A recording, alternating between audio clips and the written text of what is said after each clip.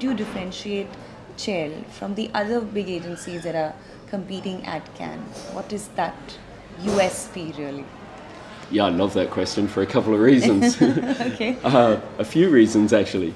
I think, first of all the global networks, we're the only global network that's born this century. Mm-hmm. We don't have the legacy behaviors of traditional agencies entwined in media buying operations and dependent on that, right? Mm-hmm. So we are incredibly agile, and we can shapeshift around whatever is changing in the market. So that's one aspect that differentiates us.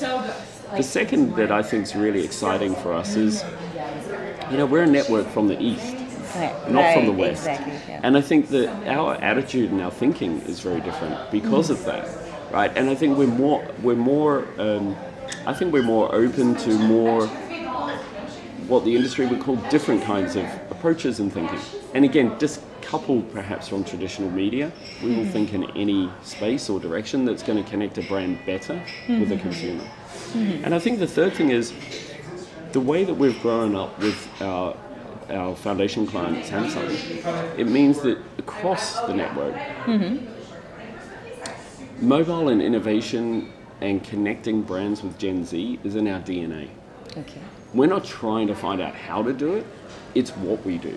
And I think that's a really unfair advantage in many cases because it's just naturally running through who we are.